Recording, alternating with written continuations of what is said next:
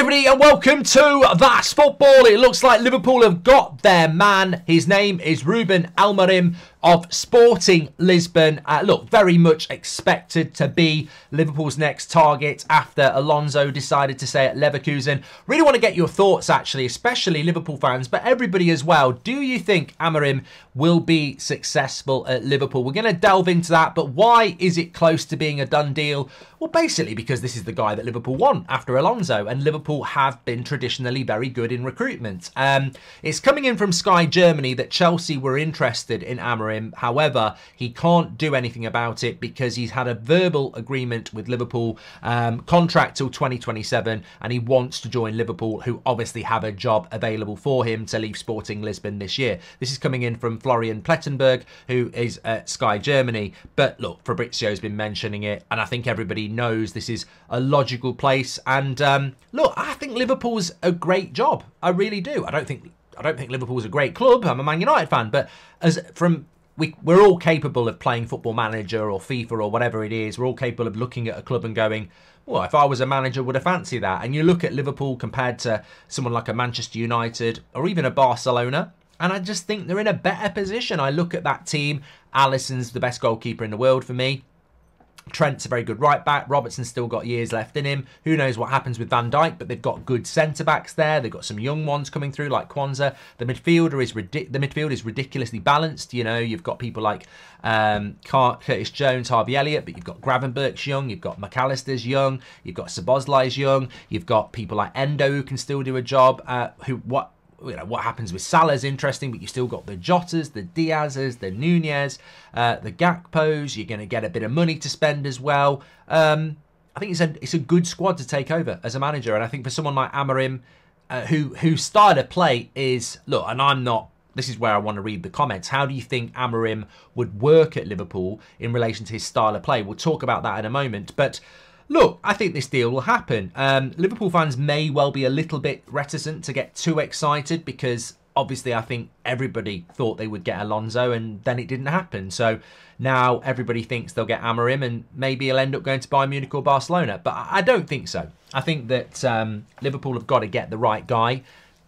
Alonso felt like it was going to be the right guy. I don't think Alonso is way better than Amorim, by the way. That might be not the hottest of takes, but... you know, I don't necessarily think that he is. I think Alonso is more hip than Amorim because he's going to win the league instead of Bayern Munich, and you know, former Real Madrid player, former Bayern Munich player, former Liverpool player. They're all three obviously interested. I think he's waiting a year for Real Madrid, by the way, as I've said before. But Amorim, reputational wise, I would say Amorim's a bit of a Ten Hag in the sense that, you know, he's winning his domestic league, the Portuguese league, and Ten Hag was doing that with Ajax in the Eredivisie. So maybe the league's not as fashionable as the Bundesliga, etc. But he has done well in the Champions League, and he is a good coach. And there is that risk, of course. But if you think about, if Ten Hag had gone from Ajax to Liverpool this year, the setup at Liverpool is a lot better than what it is at Man United. And I think for Amorim, you can't compare him to Ten Hag. You can't compare him to Alonso. Of course you can't. But he's walking into a situation that, if he is a good coach, there's no reason why it can't work. And I think it'd be very interesting. And I think he is certainly one of the top contenders in this manager market for anybody who's looking for a coach. And if Liverpool didn't get Amorim, where would they go? I mean, I think they have to get him, because beyond that, I think De Zerbi's a massive red flag. I really do. And where else are you going to go? So Nagelsmann maybe, but I think Nagelsmann would be a good coach at Liverpool. I think he would work. But I think Amorim is the right one to go for, and I think that's where obviously they're going to land. With regards to his style of play, look, I don't watch a lot of Sporting Lisbon. I've seen a bit of them. A lot of people telling me that 3-4-3 is their formation predominantly under him. Obviously, that's not what Liverpool play. Will we see a formational change for Liverpool? Maybe. They've certainly got ways that they can make that work. It would be interesting to see Liverpool playing a 3-4-3 next season compared to what we've been used under Jurgen Klopp. But these are the transitional changes you're going to see. We're not going to see Liverpool continue playing 4-4-2 or whatever Klopp plays. It's not a 4-4-2, is it? But you know what I mean. It's more of a 4-3-3. But we're not going to see that we're going to see a new identity. We're going to see a new Liverpool. And the transition may be bumpy at the start, but he certainly likes to press high up the pitch.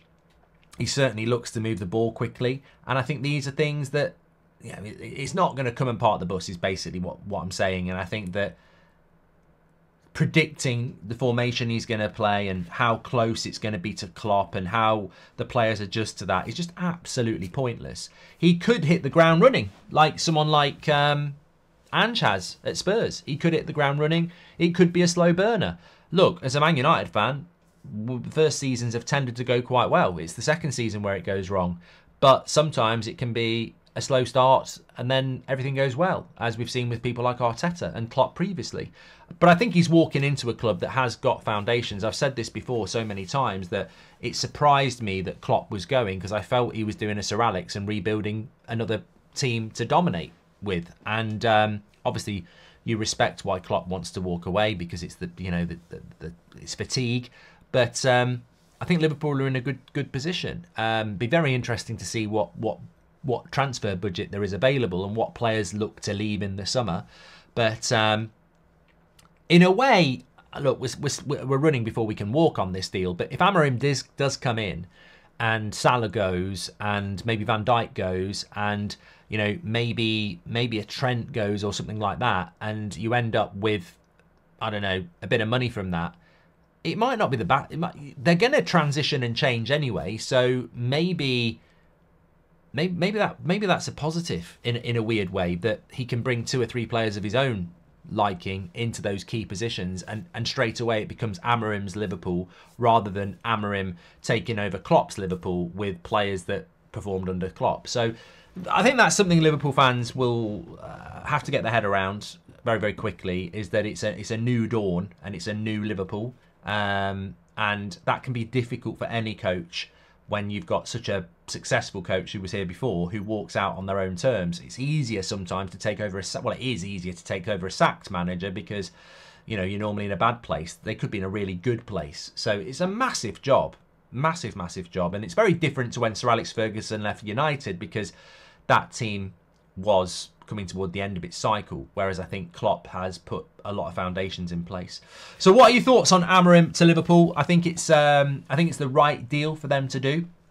I think it's the right move for Amorim as well, and I think it's going to be very interesting to see how it works out, and it'll be a massive summer for Liverpool Football Club and a massive season next season. Get your comments in below. Make sure you smash a like on the video as well. Also, do not forget, tonight it is a massive Champions League night in the Champions League, funnily enough, with Liverpool playing not in the Champions League, but obviously we will be seeing Arsenal play Bayern Munich and Real Madrid against Man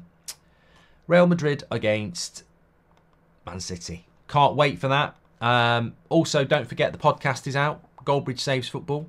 Scan that QR code or just type in Goldbridge Saves Football. Brand new episode out today with me and Will. Brilliant to be listening when you're commuting or whatever.